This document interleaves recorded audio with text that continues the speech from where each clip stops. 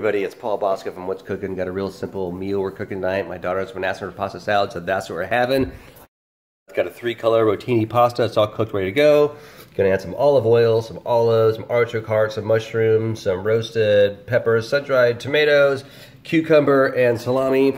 Of course, gonna add just a few spices, maybe a little bit of salt and pepper, oregano, basil, just a touch of balsamic vinegar, give it a little tang. Real easy, really quick. We throw it all together.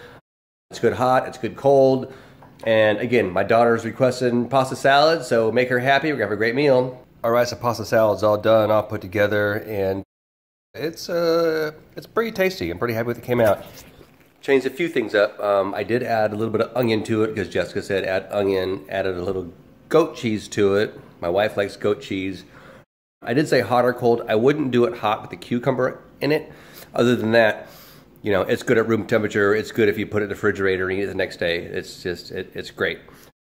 Again, I'm Paul Bosco. Like my page, subscribe to my page. We're gonna have more videos coming out. Got a great video coming out this Sunday, so look for my Sunday video. It's gonna be tasty. You're gonna like it. Again, Paul Bosco. Let's cooking. What's cooking? Ciao.